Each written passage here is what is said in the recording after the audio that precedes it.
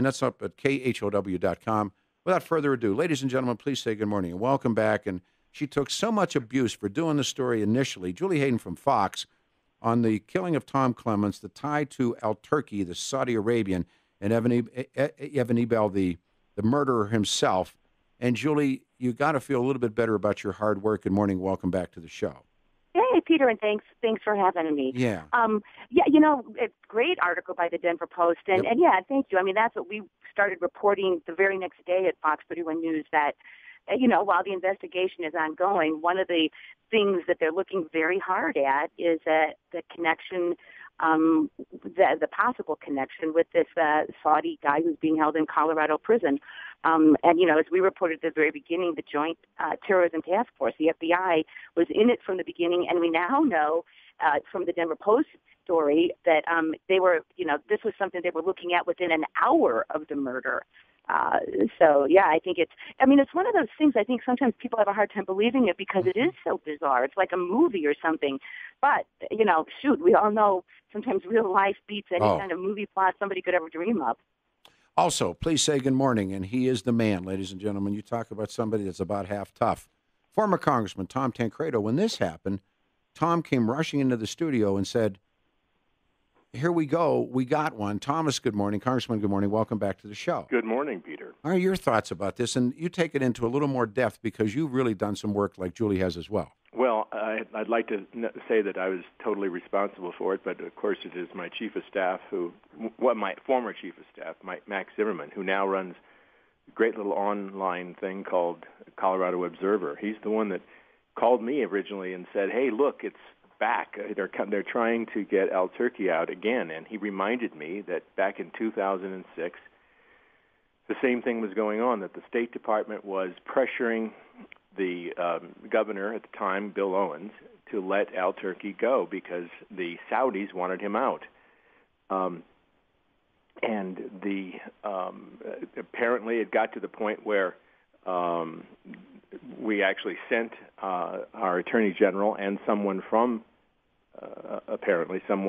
Bill Owens' staff to Saudi Arabia to explain it, to placate, who knows why, but it's a weird thing. And when we saw that originally, we started raising hell. I started writing letters to people, and I was still in Congress at the time, and I was asking why they were doing this, and certainly encouraged them not to let this guy out. And it sort of died out after a while. When we raised enough noise about it, we didn't hear much more about it and essentially forgot about it. And then everything started to bust loose when Clements was killed. And everybody in the state of Colorado who had anything to do with the al-Turki case was immediately given protection. So they knew. And then we found out that the Saudis and the United States signed some sort of agreement in 2011 that was a prisoner exchange agreement, and it was essentially to get this guy out and back to Saudi Arabia.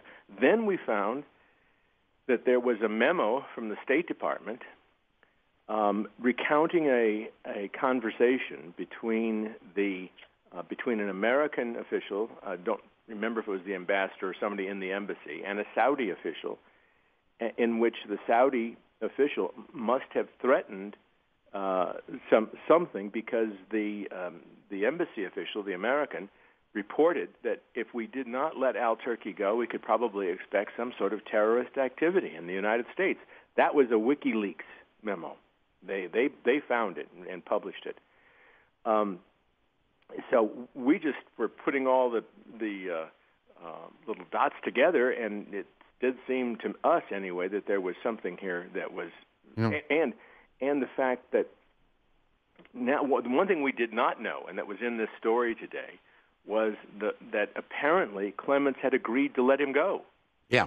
According to he left a message or talked to the governor's chief of staff and said, yeah, I'm going to sign it tomorrow. Well, then again, Mac Zimmerman at the Colorado Observer, he starts printing this stuff, and I do not know if there's a connection. I cannot say that indeed because Mac was writing this that a decision was made not to let him go, because we were once again sort of shining light on this. But all I know is then the next thing, there was a decision not to. And you have to ask yourself, what was if this isn't why he was killed, if this whole thing, if the Saudis didn't hire Evil to do this, and the 211 gang, why was he killed? That's what right. did Evil have against this guy? I mean, what's the purpose? Well, and Peter, and this is Julie Sure. and Tom, exactly everything you said is the kind of stuff that we've been reporting too. And, to add to that, this is what my sources tell me what happened, that as you said, that Clements had signed the letter, and the way it was put to me is, the plane engines were revving up. I mean, they were all, but I mean, I believe even like orders were being signed to move him and things like that, because the way I understand it, it's sort of a complicated technical State Department thing. So you don't just walk out of a Colorado prison and get on a plane and fly back to Saudi Arabia. All of that was in motion. And one of my sources indicated that what also may have happened, partly public pressure, but also, the FBI becomes aware of this and says, hey, we can't let this guy go. I mean, the FBI still believes that he has terrorist connections, now that we've never charged with that. They were looking at that before they were looking at him for the sexual assault charge. Exactly. That's what started the whole thing. And my sources indicate that the FBI, this kind of like Tom said, everybody kind of dropped off of everybody's radar here, in Denver.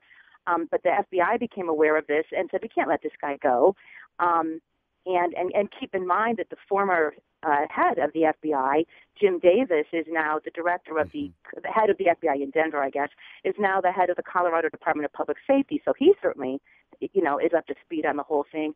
And that's, I think, what happened, that all of a sudden then, and I think that's why, at least sources indicate to me, the Saudis were apparently just outraged about this, that this is almost a done deal. His family's getting ready to welcome him home. And then at the last second, boom, Clements cuts it off. Which also means, Julie, agreed. I mean, absolutely right in everything you say. But doesn't that tell you something about the fact that about the governor's involvement? The governor must have okayed this, or else it never could have gotten to that point. Exactly. I mean, keep in mind, like you said, Clements is new. And I mean, it's my understanding they've been working with the governor's office all along. And the way we got involved in the case is people were starting to get upset.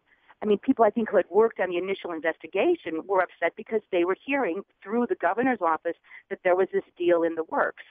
And I think we all saw the governor's, not that it was terrible what happened to Tom Clements, but I think everybody commented on the governor. He seemed to take it extremely personally. Yeah, absolutely. That news conference was unusual, I think, in the governor's the emotion that he was displaying there. And when he answered tried to answer the question up in Grand Junction that was posed to him by a friend of mine, and Governor, in memory of Tom Clements, who was your friend, you're certainly not going to let this Al Turkey guy out, are you? When you read what we've got it on CongressmanTomTancredo.com, we have the transcript, we have his actual statement, and Julie, he's either, I don't know, I want to say drunk, or he's so flustered by it, he goes on for about 2 or 3 minutes in a completely convoluted attempt to answer the question. Never says, no, I won't let him go, starts talking about Sharia law,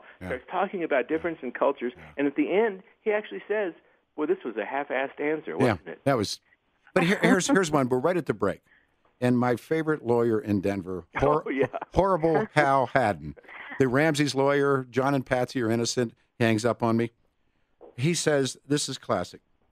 He talking about Al Turkey. Hal, please, at long last. He is not a man of great means. He was a Ph.D. candidate at the University of Colorado. He also had a servant. I mean, all right, show of hands. Tancredo, you got a servant? Hayden, my wife thinks so. Chuck, I am the servant. All right. Mike, do you guys have a servant?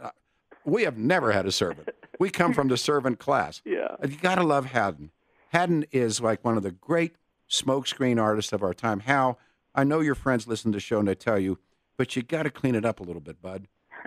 He's been in prison. If Hal hadn't really believed this guy didn't have any money, I don't think that was my next point. That was my next point. This guy. I can't imagine Hal Haddon's working for free. No, I guarantee you that. And by the way, isn't it true that El Turkey's family is like some hot dogs and back in the desert kingdom? They got some bucks.